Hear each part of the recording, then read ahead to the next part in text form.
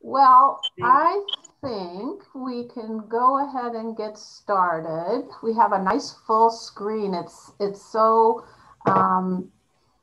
such a pleasure to see so many faces and some that I haven't seen in quite a long time. So welcome everybody.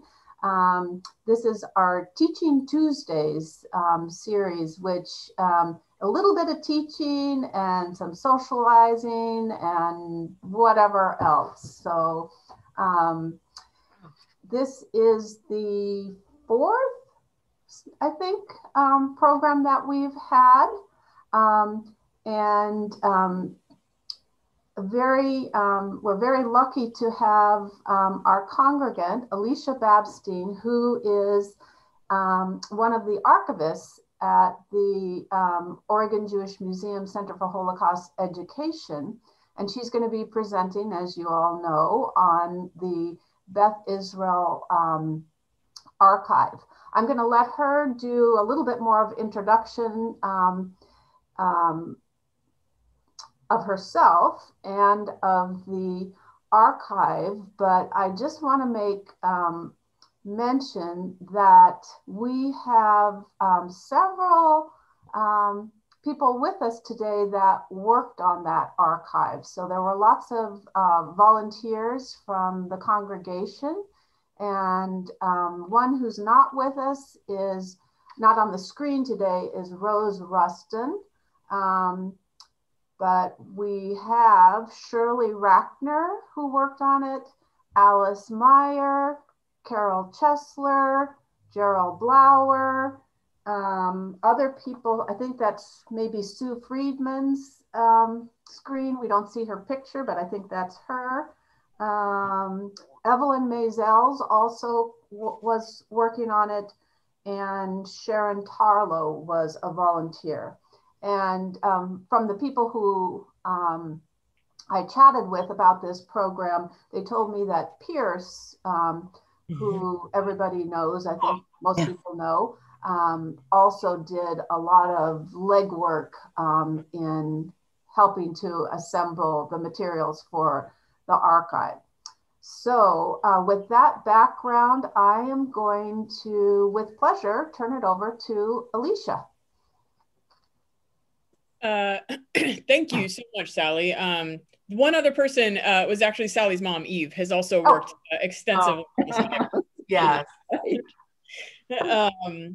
So as Sally mentioned, I'm the archivist here at the Oregon Jewish Museum and Center for Holocaust Education. I know many of you from either services or, as she mentioned, those of you who have worked with us here on the collection over the years and on other projects. So today, I want to share a little bit from I'm going to give you a little bit of a history of CBI. I know that's not what you're here for, so I won't make it overly lengthy. But I want to show you the objects from part of the CBI collection as I sort of walk through that history. I think it's the most interesting way to do that. And then I'll talk a little bit about, what we do here, what's in the archives, how we collect what we collect, share a little bit about the status of the CBI collection, and then open it up for questions. So I'll go ahead and dive right in unless anyone has any questions or concerns here right off the bat.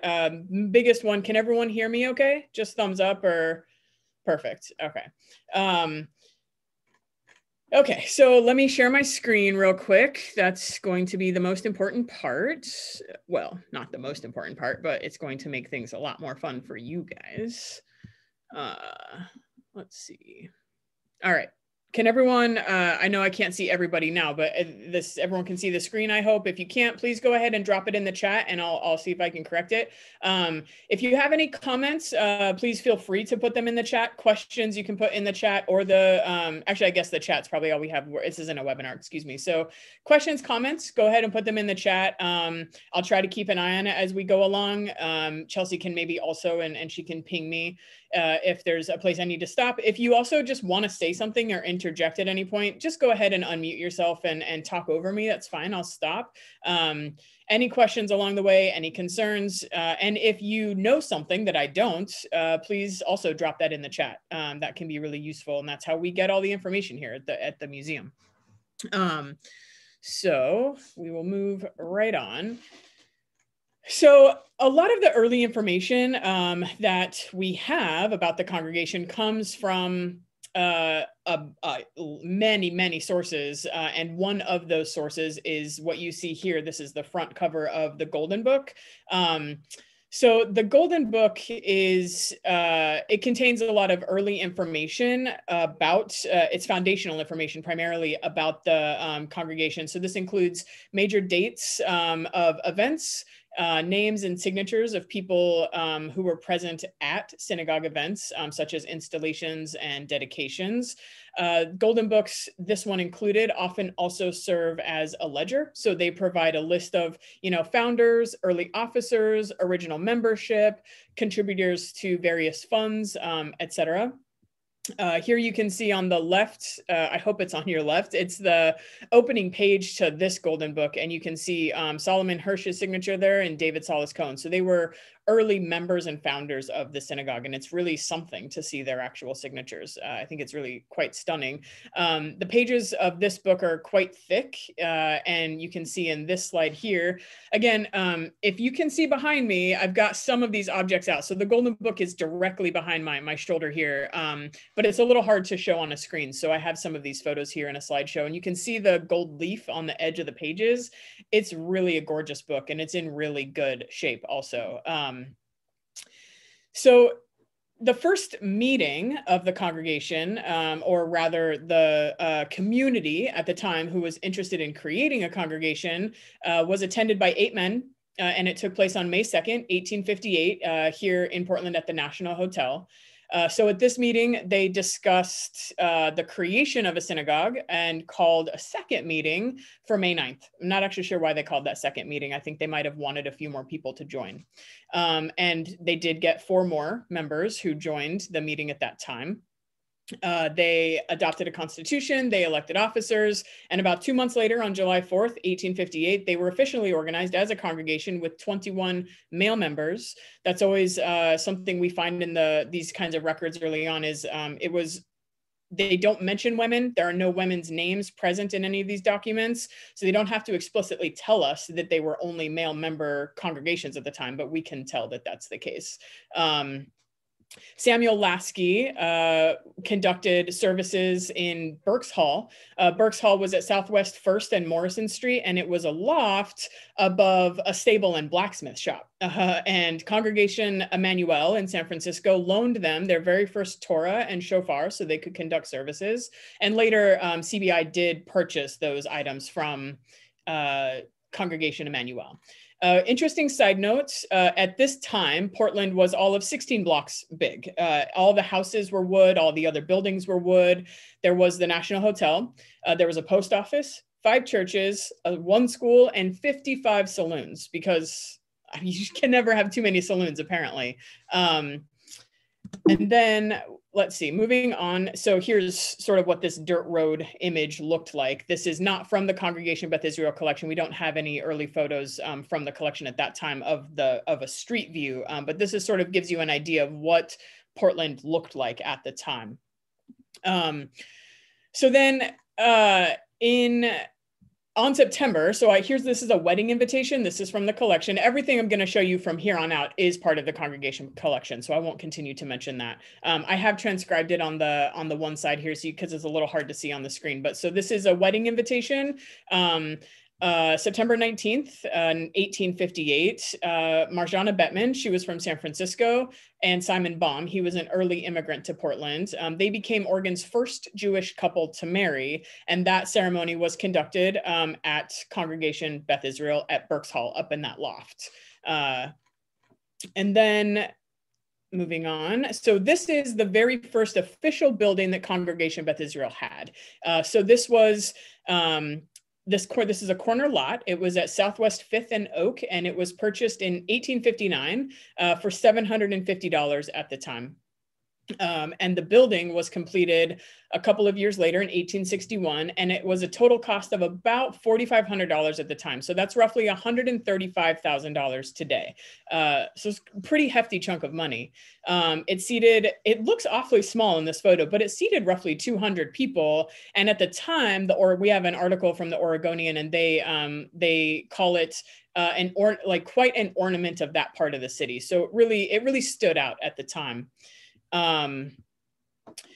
So the next thing I want to show you is we have three pieces here from the collection. So Moses Montefiore was, if you're not familiar, he's very famous at his time. He married into the Rothschild family. He was very active on behalf of Jewish communities in Palestine and Russia, among other countries. He was a sheriff in London in 1837. He was knighted by Queen Victoria. He had a baronetcy, and that was granted to him in recognition of his humanitarian efforts on behalf of Jewish communities around the world. He was considered quite tall at his time. He was like 6'3". And he was very, very famous and very well respected, not only in London, but abroad. And so on his 100th birthday in 1884, many Jewish congregations and communities around the world celebrated that birthday. And you can see on the left, we have a pamphlet. This is on exhibit out in the galleries. So when we're open again and you can come back, you can see this on exhibit out there in bigger form. So this is a notice. You can see Congregation Beth Israel's name there among a couple of other organizations who were essentially throwing a celebration party in honor of Moses turning 100. And in the center, this is a ledger. So this was the recording of the births of all members of Congregation Beth Israel. And between 1885 and 1889, there are a number of children named Moses. And this page here, you can see the second name and the fourth name. There are two young boys being named Moses, and that was in honor of again, Moses's birthday. And then on the far right, that I did not transcribe for you, and I apologize, but I can send a transcript of this letter to anyone who would like it after the fact. So this is a letter that he wrote. He did not scribe it, clearly. You can see his signature at the bottom is very shaky. This letter was actually while he was just coming to the end of his 100th year. So someone else wrote this letter for him, but it is sent to Beth Israel, probably many other congregations as well, thanking them for notes that he received and for celebrating his birthday. It's a real treasure that we have in the collection here. Let's see. So by the mid 1880s, the congregation had grown pretty significantly. They claimed a membership of about 150 men, and they wanted a bigger, more beautiful, more substantial synagogue that they felt would really reflect their place in the community here in Portland. So this is the second building here that was constructed in, let's see, they finished it. They began construction in January of 1888. This was at the corner of Southwest 12th and Main Streets. And I think it took a couple of years to construct, and something to keep in mind, this was built entirely of wood, which is incredible. And it was one of the most decorative structures across the state of Oregon. And those twin towers were visible from almost every quadrant of the city. And we have a few aerial photographs in the collection, which I did not include here. They're not part of the CBI collection, but you can see these towers in those aerial shots. You know, those are huge sprawling visuals, and you can see these towers all over those photos, which is really astounding. And at this synagogue, you can see here, this is the invitation to the dedication. So this was in 1889. It actually took 1 year to complete, excuse me. This was June, the dedication. So it was about 1.5 years that this took to complete. So this is the invitation to that dedication. And then here is this is the 25th anniversary of that dedication. We have a couple of these. These were pretty hefty. They're sort of pamphlet style, but they're thicker than what we consider a pamphlet today. The thing that I really love about these pieces is this is where we get a number of our photographs. There's in the Golden Book, for example, is a photo of that second building that I just showed you a couple of slides ago. And it's just such fantastic quality. And that's where we get a lot of these photographs. And it also shares with you, you know, they have this order of services, and it will often tell you who's attending. It might be the only record we have of who the officers were, or who some early members were, or who was serving as rabbi or cantor at the time. So these sorts of pieces in the collection are really fabulous. And we're lucky enough to have these for a couple of the different congregations in the collection as well, in town as well. Alisha, can I interrupt you for a minute? Absolutely. I'm sure they were forward looking, but I've always wondered, that synagogue was very large considering how many members, that they had 121 members, and I know it seated several hundred people. Any comments or? This one, it was about scale and grandeur. So what they really wanted to do was show that they were a very prestigious and wealthy congregation in town and in the Northwest period. And this was, I think it was built with the idea that they would grow immensely through the years. So that is why this synagogue is as large as it is. And quite frankly, I'll show you a photo in a few moments of the interior.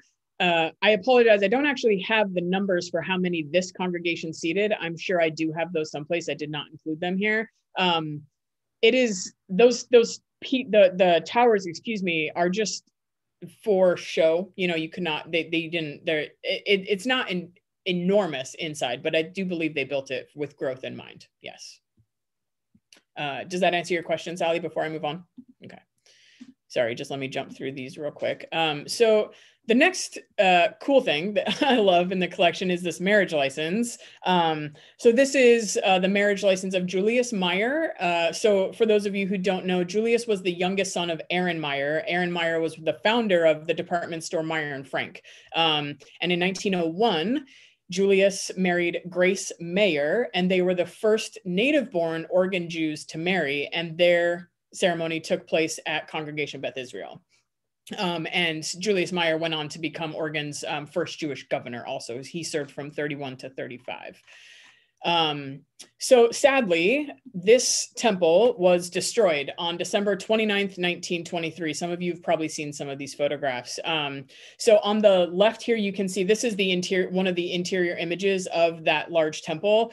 So you can see that it does seat a large number of people, but the outside is so much larger than what it seated inside. So again, I'll see if I can find those numbers and provide them to anybody who would like after this presentation. I wanted to show you this photo because you can see how beautiful the structure was inside, and then what it looked like after the fire, which was just tragic. So it took hours. I mean, it was in no time at all. The community just rallied to support the congregation. So many offers of assistance came in. There were churches who were offering to share space. Lots and lots of donations came in immediately. The board thought they were going to go ahead and rebuild on that same site.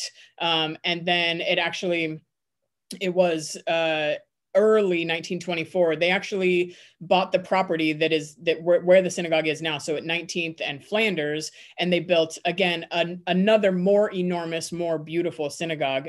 At the time, their membership it wasn't static, it was growing. It was not growing terribly fast, but again, they did build this new synagogue with growth in mind. And at the time, the synagogue was constructed for roughly $410,000, which is equivalent to a little over $6 million today. It was a very expensive project. It took all in all, it took 4 years to construct. I didn't show you a photo of the congregation because we're all so familiar with it at this point. And the dedication took place over 3 days. So this is one of those dedication programs I was talking about. So here's the front cover here. And then a couple of these internal pages. And again, it shows you, this is order of services, and it tells you who, there are other pages of this program that give brief histories of the synagogue, talk a little bit about the fire and why this had to be built. It gives a list of some of the members of the time, and again, officers and board members. And then it tells you who was presiding over these services. And I think something that doesn't happen as much today, probably when congregations are dedicated, I could be wrong, but at the time, communities were so small that clergy from around the country would come and participate in these dedications. So if you can see, we have clergy listed from San Francisco and Seattle and New York and Los Angeles. So it was really a momentous occasion for Jewish communities across the country. And it's something that I love about these programs that we have within the collection. So again, I know you're not here just to hear about the history of the synagogue, but like I said, I wanted to share some of that history with you to walk through some of these items and sort of show you that we wouldn't know most of this if we didn't have this collection. Histories have been written. Well, I'm sure that there, you know, we've got a few books in the collection that give a rundown of these dates that I've given you, but having the dedication programs and not just a note about it, you know, having the actual photographs and not just imagining, wow, what did this grand synagogue look like, is really something. So I'm going to stop with the history there. I'm just going to ask real quick if there are any questions. I can't see everybody on the screen, so feel free to just speak up if you have any questions before I move on to, I'm going to talk a little bit about our collection and sort of what we do here. So I hear silence. I think I have no questions. Just going to wait 10 more seconds, make sure that's correct. All right, I think we're all set. So, I'm going to go ahead and let's see, just leave that. So many of you probably know, and I know several of you here on the screen have worked with us here in the archives. So you're very familiar with this part of the talk probably. Archives essentially exist to preserve documents and records, which ultimately preserves history. Primary sources are invaluable for researchers to learn about the past. You know, these kinds of documents include records of land transfers, correspondence, diaries, marriage certificates and birth certificates, travel documents, financial ledgers, and historians use all of this material to not only learn about the lives of historical figures and organizations and communities, but to retell those histories and you know, kind of make deductions. It's been said that every historical moment was capable of being understood if sufficient factual material was available in the archives. This is a little unrealistic. If you work in an archives, you sort of know that that's true, but it does indeed represent the ideal that most archives, including us, strive for as we represent history and sort of preserve these documents. And archives don't just exist to hold these documents. It's our job to make sure that all of this material is accessible. If it's not accessible, you know, you can see some of the stuff on the table behind me, and you've seen what I've shown you here in the PowerPoint. But if we don't create a record of it, if we don't organize it within the archives, it means nothing. You know, people can't see it. They can't make connections. They can't see a linear history of a person or an organization. So that's really the primary role that we have here is to organize the material and make it accessible for communities who would like to see it. So you might be wondering what's in the collection.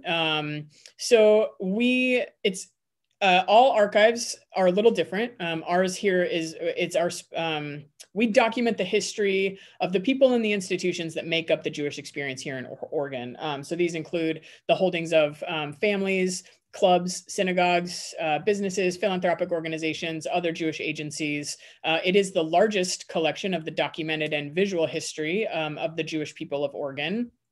And it encompasses a broad format of a range of formats, excuse me. So books, journals, manuscripts, papers, records, photographs, maps, audiovisual material, cassette tapes and VHS and DVD and digital material. And it is material dating from the even early mid 1800s to the present day. So as soon as something's created, we consider it historical record. So there, you know, I think a lot of folks have an idea that archives are only this old material, which is what I'm showing you here. But something created yesterday is part of that historical record. And so we do consider that part of our collection as well.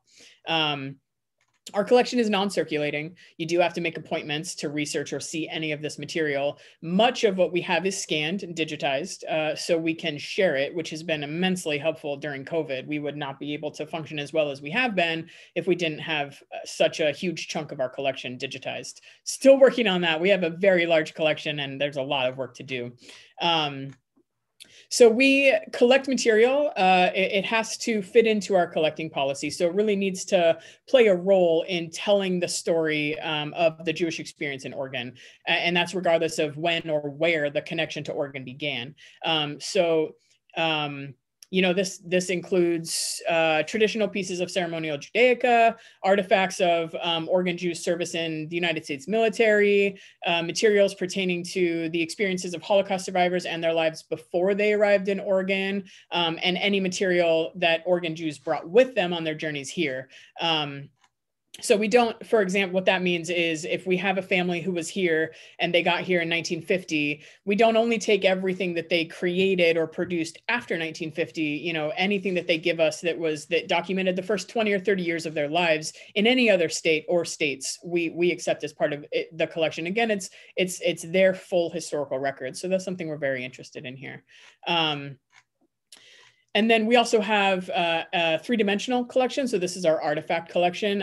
It's a little hard to see, but you can see behind me there are a couple three-dimensional objects I pulled out that are part of the Congregation Beth Israel collection. There's a Torah breastplate, a menorah, lots of other stuff in the collection that I'd be more than happy to show anybody. I could maybe do a little tour at some point, or when we're allowed to be back in person, I'd gladly host any of you that would like to come through and see the archives.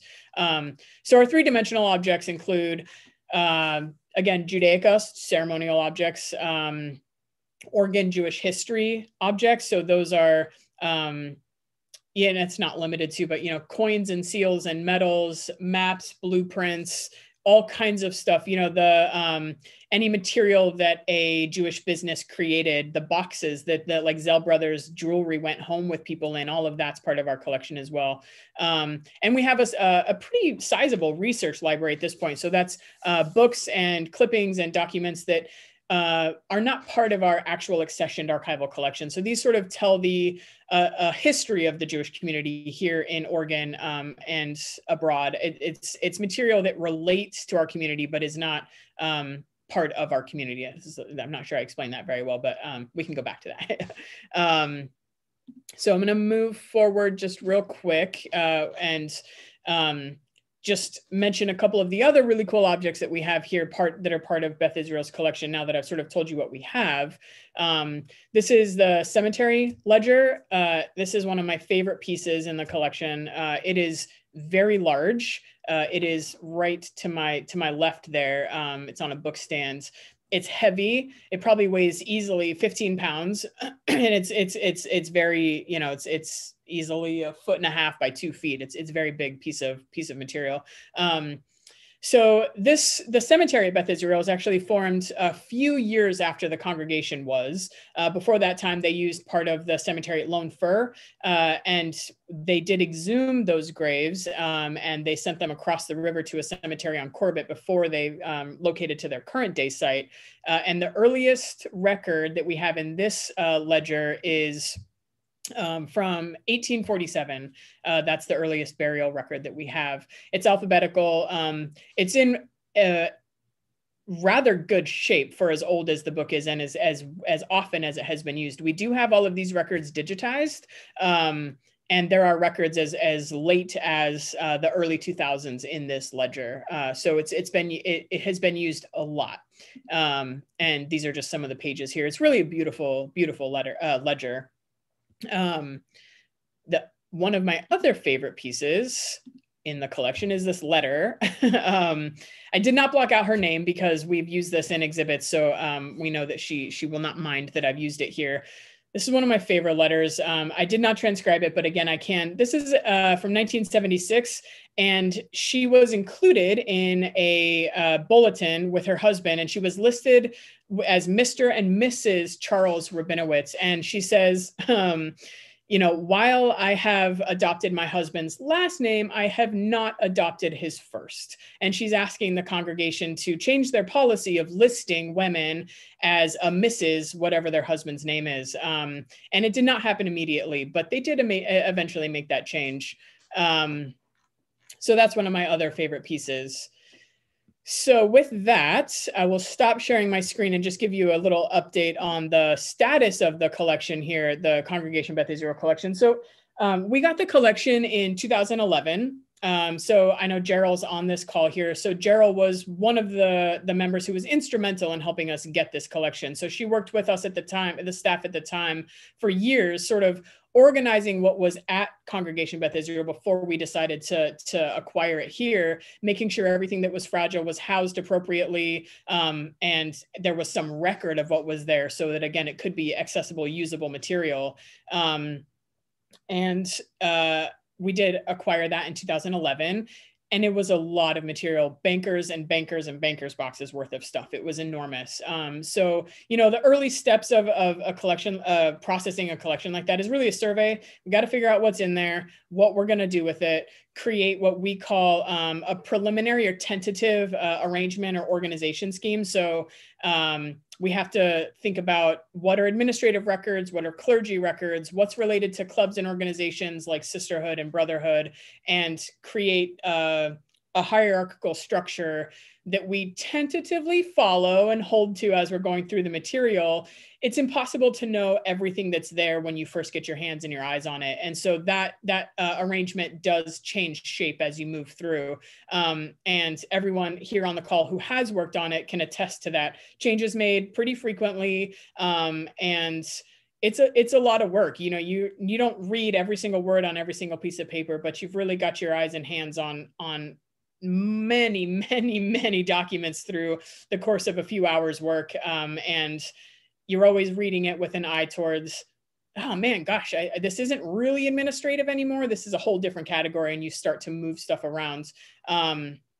And this is, so the work began on this almost immediately. You can see the boxes behind me on the shelves with all the blue sticky notes and a couple of the others. Those are the last boxes that have been worked on. So up until the very last day before we had to close, Carol Chesler and Rose Rustin were here working on this collection. Gerald and Sue had been in about 2 weeks prior, and so had Alice and Eve. Everybody was very sad that we had to close, and everybody's had their hands on different parts of the material. Rose and Carol have been working tirelessly on the administrative records and the committee records. That's probably the bulk of what we have in the congregation collection. And then Sue and Gerald have been working on all of the stuff that it's probably been 2, 3, 4 years ago. Josh found a lot of material in different rooms at the synagogue, and so that was brought over. Sue and Gerald have been working on getting that into broad organization so that they can be integrated into the parts of the collection that it needs to be. And even Alice actually started working on tangential material, which was we did acquire Rabbi Rose's a lot of his material when just before he passed, and they were organizing. We have, I think, just about every single eulogy that Rabbi Rose ever gave, and even Alice, we're getting that in order, and all of that has just had to be put on hold. We're very hopeful that they'll all come back and keep working on this. It's not quite finished, like I said. It will be, as soon as they're done with all of their work, I'll go through it, probably Anne and I. Anne's on this call too. Anne's our curator here at the museum. And it might take another intern or two, and we'll just get official labels on the boxes, make sure everything's, Carol has done a lot of work typing up what we call a finding aid. So that's that box and folder list. It is a very large amount of work. And so it's not quite done, like I said, but it's almost there, and eventually will be accessible in all its glory. So I'm going to go ahead and stop there for the time being and open it up for questions, comments. I know I talk kind of fast, and I've gone over a lot of material here, so it's also okay if you don't have questions, but whatever you'd like to say.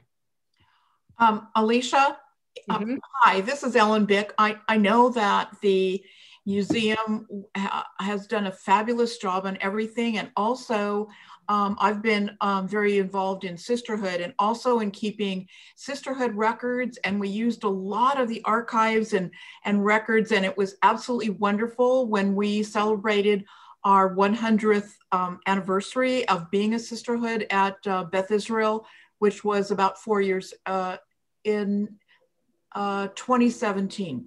So about 3-4 years ago. So we so much appreciate all those records. Thank you, Ellen. I appreciate that. I appreciate that. Other questions or comments? Sally? So following up on Ellen's comments, can you just give us an idea of what kind of research requests you get for materials in the archive? Yeah, absolutely. So specifically, I mean, we get requests of all kinds. For Congregation Beth Israel, a large majority of the requests we get are death dates and birth dates, and also plot records. So someone might say, hey, I know that my parents own so-and-so plot in the cemetery, and we know these family members are buried here. Can you tell us if anyone's actually buried in the other two plots, and or if we own them still? It's fascinating.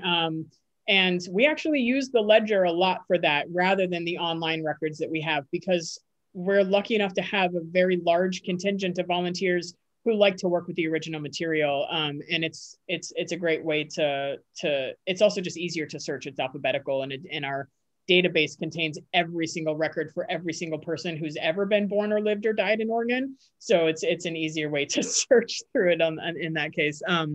We get a lot of requests for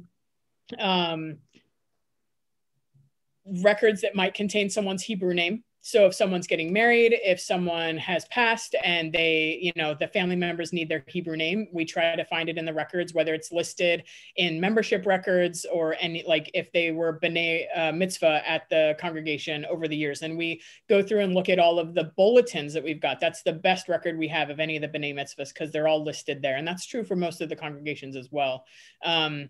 We get a lot of requests for very specific information. So for example, I know when Rabbi Kahana was working on his sermons for the high holidays, he asked if we had anything in the collection about the 1918 pandemic. So for that kind of information, we'll go to the meeting minutes, we'll go to the bulletins, we'll go to committee records, any correspondence from anyone we know who was a member at the congregation at the time, and look for dates and see what we can find.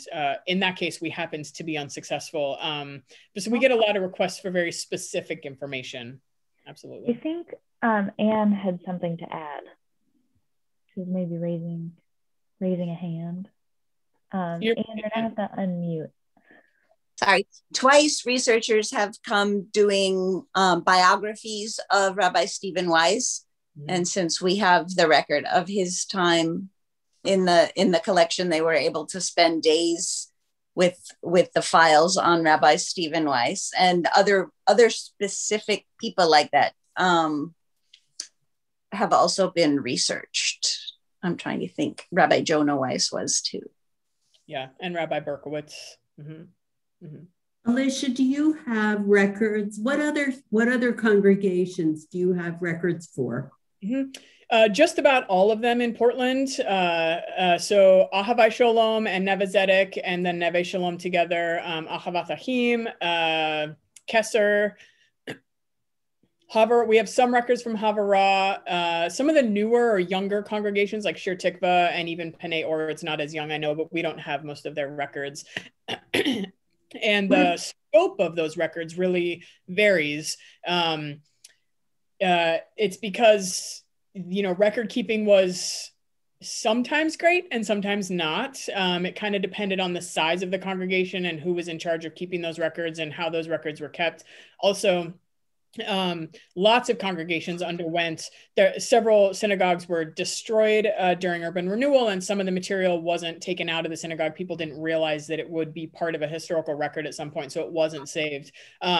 CBI is not the only congregation that had a fire. Ahavai Shalom did, and so there was a lot of material lost then. Neve Shalom had a flood, so like a lot of material was lost from their archives at that time as well. And what we have from Ahavai Shalom and Neve Zedek is anything that was kept when those two congregations merged to become Neve Shalom. So again, some of it's detailed and some of it isn't.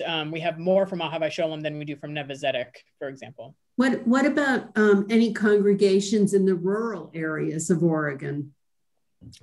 We have some material from Temple Beth Israel and Eugene.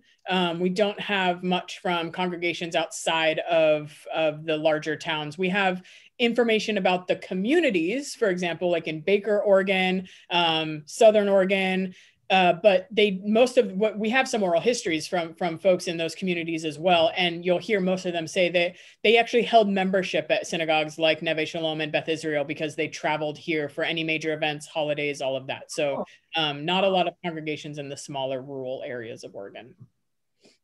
Great question. Rabbi? Curious about the move then to digital. Like I'm looking at this and I haven't spent any time in the archive. So that was fascinating to me in the beginning. It also makes me feel incredibly guilty because I don't think I keep any record. I mean, oh goodness. So, and I know we've talked about this, but how do you collect records now when everything is online? It's like, do we, you turn over, I don't have anything handwritten. I mean, I have like, notes of conversations. I have to-do lists that I can hand over, that are handwritten, but probably most people don't even have that, right? We do everything electronically. We don't have the handwriting. We don't have the record keeping. Like, I'm just thinking, how do you do this now? And how do you help us to leave something for, 100 years from now that people can look back on what there was? So digital collection is not, it's not new to us, but it is still in its infancy in the scheme of things. So in terms of acquiring anything digital, we're, we have a lot of work ahead of us when we get material to make sure that it's in convertible formats that are going to migrate as machines and operating systems migrate. But what we like to take from folks are all of their files in whatever form they take on a flash drive or a hard drive. So your photographs, any of the sermons you were to write, or any talk you were to give, any of the lectures you were to give, anything that's digital, you drop it on a flash drive and send it over. And I can actually share my screen and show you guys a little bit in a moment of like kind of what our server looks like. So it's organized digitally the exact same way it would be organized physically. So in a box, folder 1 moves through folder 20 and they've all got labels. It tells you what series it is, what's in the folder, all of that jazz. And we do the exact same thing digitally. So folders and items are listed identically. And the actual digital asset, whether it's a photograph, a Word document, an audio file, we make sure that it's in archival format. So waves for audio files, MP4s or MOVs for visual files. Word docs work just fine. We make sure that they're all, going, like I said, going to migrate with us for the next 100 years. And then they just live on a digital server. The tricky thing about collecting digitally, really, like you said, Rabbi Joseph, is that everything it moves very fast. Everything's pretty transient. People keep stuff and get rid of stuff in a way that they never did with physical material. The reason that we have a huge amount of what we have is because people were going to get rid of it. They wanted to throw it away, shred it, burn it, whatever it was. And they fortunately thought of us. And we've convinced enough people over time to think of us before they think of someplace else. And that physical material is just, it's right there at your fingertips. It's like I said, it's just, you don't just get rid of one photograph, all of your photographs are in a box. Digitally, you go through and you take 10 photographs. You're like, I only need one to commemorate this day at the beach. And so you get rid of everything else. And that's okay. We just have one photo of Rabbi Joseph and her family at the beach. That's great. It's just a matter of, it's harder for people we have to depend on, and we, are working on educational material to this effect to help people sort of collect that material themselves digitally. So if it's on your phone, when you are thinking about deleting photos or cleaning them out, put them in a folder on your desktop or a computer, or Kindle, whatever you have, and keep your photograph that way. And it is not as easy as it is with physical material. Like I said, we're really still working on that. And something that we haven't mastered just yet are calendars digitally. So what I would love, so I bet you have the any b'nai mitzvah you do, weddings, baby names, all that's probably might be on a calendar. It's just a Google Calendar or an Apple Calendar. So getting that information to us is tricky. We still really love it if people have that calendar and then they keep a physical record. And that's just not that realistic these days. So this is something that, like I said, it's not new to us, but it really is still in its infancy. And we have a lot of work ahead of us to to really enter into the primarily digital collecting era. It's a tough road. Alisha, I have a question. First of all, this has been terrific talk. I learned so much. I'm new to Portland, so it's especially interesting for me. I was wondering, you mentioned a few congregations that you don't have any material from. Do you actively kind of recruit and educate? I assume that you're aware which ones haven't been providing material. So that's a part of the project. We are, and we do, yes. So part of, like when we're talking about digital material, so especially some of the younger congregations may never have sent out physical bulletins like we get from some of the congregations now. And, you know, they've changed over the years also. They maybe used to be weekly and now they're monthly or quarterly even, just depends on what kind of information they're sharing with their congregation. So we've spent more time with organizations and congregations explaining how best to get us their material digitally and how to save it and move it to us. So fortunately, organizations are easier than individuals and families because they're working files. So they have all of their past bulletins, at least for several years, if not more, on a server or on a desktop or someplace already. So we have them, you know, we ask that they migrate that to us on a monthly, yearly, or even, you know, every 5 years basis. It makes it easier. Someone's not always responsible for checking that something got sent to us every month, and it makes it easier for us to organize everything in sort of en masse in that sort of function. So we are very aware of the synagogues and congregations and businesses and organizations and families that we have little material from, that we want more. And so it is a never ending effort that we reach out to them. We do these sorts of presentations. We go to the congregations or the businesses, you know, we talk to people who we know are members and just kind of keep ourselves in the conversation as best we can. Just to remind them, hey, we are here when you're ready. We're here to help with education. We're here to help with, you know, we'll go through all of the records for you or with you. We'll help you organize it on site before you want to transfer it to us. It's in our interest to work with anyone where they're at, you know. So we don't come in with an eye just to getting it all here. We want to make sure that it's a comfortable process for everybody. So sometimes, like Gerald did with these records, is organizing it on site first and making sure that everybody knows what's there and everybody has an opinion or a vested, you know, they're invested in it coming here, that there's a good reason for it. So one thing that occurred to me is because we've all been on Zoom for a year now, and this is a historical year, and you mentioned you don't have too much from 1918. It would be great to take some of the recorded Zoom meetings or lectures like this and keep them as part of the archive as well. Absolutely. So I know I've had a few notes from staff at Congregation Beth Israel specifically. I think that almost every recording they're making is being kept and will be transferred to us, which is fantastic.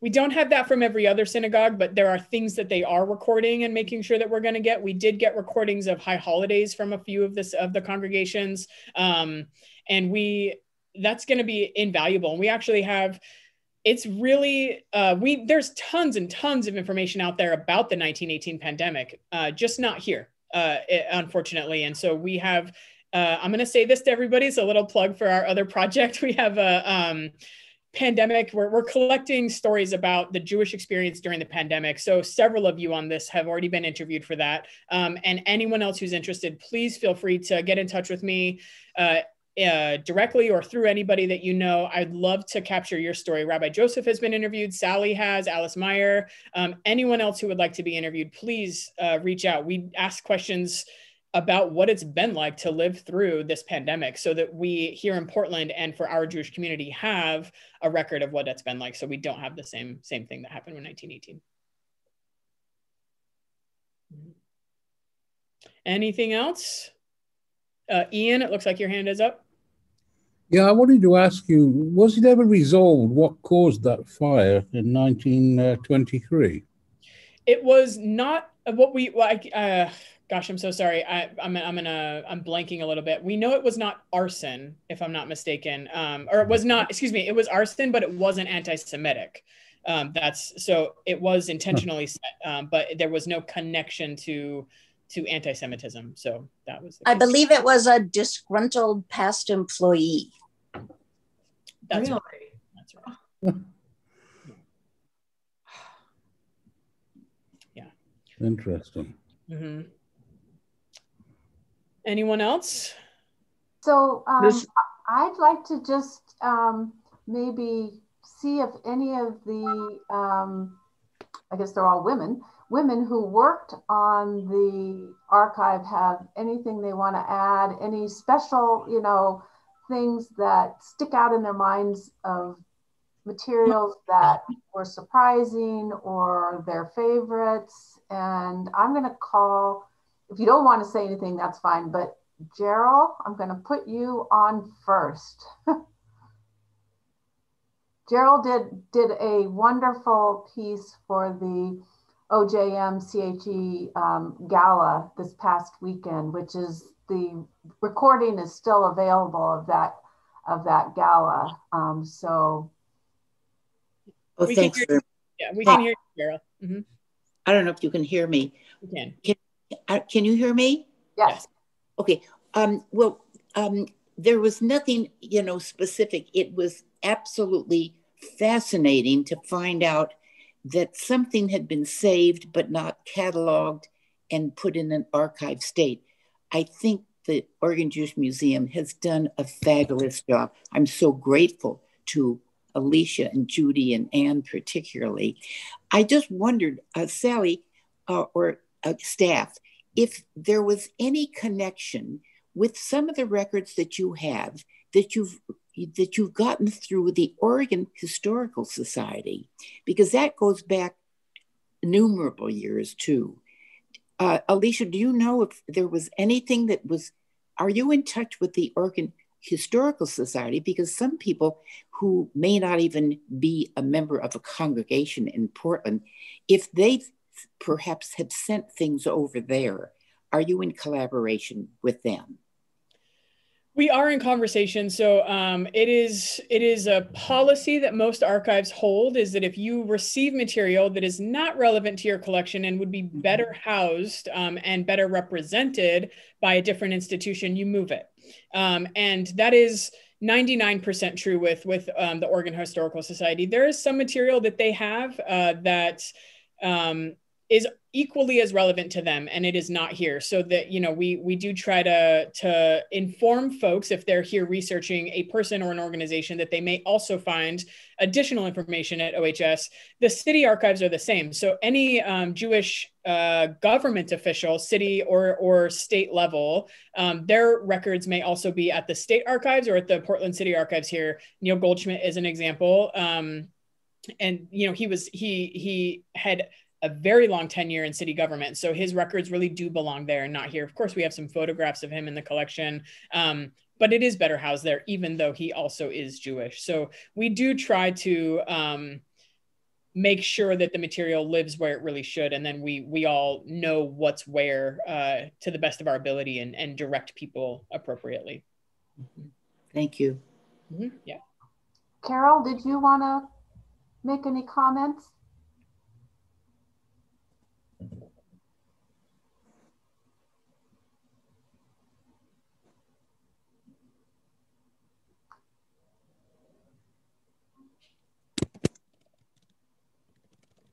So can you hear me? Yes. Okay. I specialize in Beth Israel committees. So that's my claim to fame. And committees are a very essential part of how Beth Israel operates. That's how I think most of the volunteers at Beth Israel do their work. Committee structure is almost endless. And at times, I have to say, some of our records of committees go back well into the 1920s and 1930s, and certainly 40s, 50s, 60s, 70s, 80s, 90s, 2000. So that's about as far as we've gotten, but it is, the records were very well kept. The folders were kept, but there were duplicates and more duplicates. And sometimes it felt like all we were doing was sorting through committees and then finding out we already had the same minutes or the same lists or the same whatever. But it's a very tedious process, but eventually we got through it, and which was like, yay, we did this, my goodness. And when my group, Rose Rustin, Sharon Tarlow, Shirley, not as recently, but often, and Evelyn Maisels and Rosalie Goodman, we just have a lot of fun. I mean, because it's social, and we can, when we get something really interesting, we share it with each other. And so it's really a fun process, especially when you do it with people that you enjoy and laugh with. And Alisha and Anne have just been remarkable. They are so available to help us with, we have endless questions and decisions, little teeny decisions, but help in the organization. And sometimes, should we file it this way or should we file it in this kind of a category? This is always of concern, because anybody that works in an office goes through this. Where should this be filed under? It's very subjective. So we've tried to come to a meeting of our minds so that we're consistent. But of course, it's never perfect, but we've come a long way, and we've learned so much from Alisha and from Anne and Judy and all the others. That's all I've got to say. Carol. Thanks, Carol. Eve? It's raising questions for me as to what is in the collection. I was wondering if in Rabbi Rose's file that have made available to the archives, it was in the late 70s, I believe, when, after some considerable thought, he decided that he would be willing to marry Jewish persons and non-Jewish persons, and what those conditions might be under it. And I was just curious in his material if anything has come up. Anne has her hand up.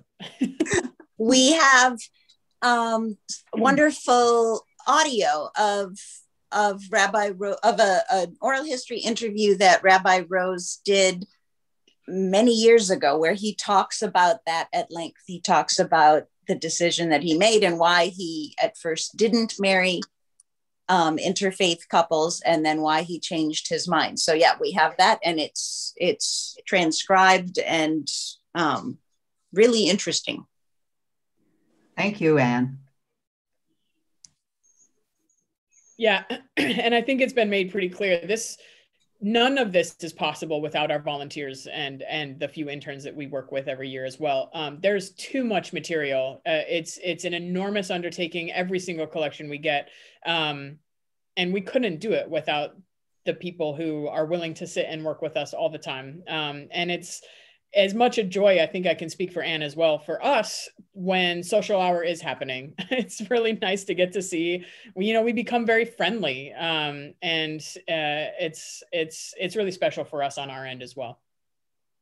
I wanted to just share one piece that I know of that was in the archive, and Judy had mentioned it in a presentation that or in a talk that she did during a Shabbat service, Veterans Day weekend a few years ago. So my dad and my uncle were raised at Beth Israel, and they were both fighting in World War II. And my uncle was in the South Pacific, and he was injured and was in a hospital and was fairly bad shape. And the family had really not received much of an update on how he was doing. And it turned out that Rabbi Berkowitz, who was the rabbi at Beth Israel at the time, was a military chaplain and was assigned to the hospital just by chance where my uncle was being treated. And Rabbi Berkowitz was able to get a letter to my grandparents to tell them that he had seen Eddie and that Eddie was doing okay and everything was going to be all right. And that's the kind of, you know, document that exists in the archive. Mm-hmm. We have wonderful photographs too of Rabbi Berkowitz serving in the military and services, and yeah, it's really nice.